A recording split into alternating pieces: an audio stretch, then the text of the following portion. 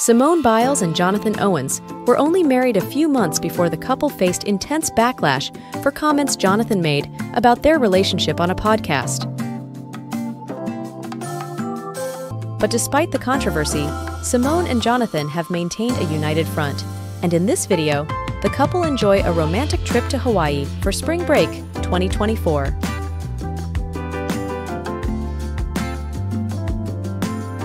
Like life, marriage won't always be smooth sailing, but we're definitely rooting for Jonathan and Simone to successfully navigate every storm that may come their way.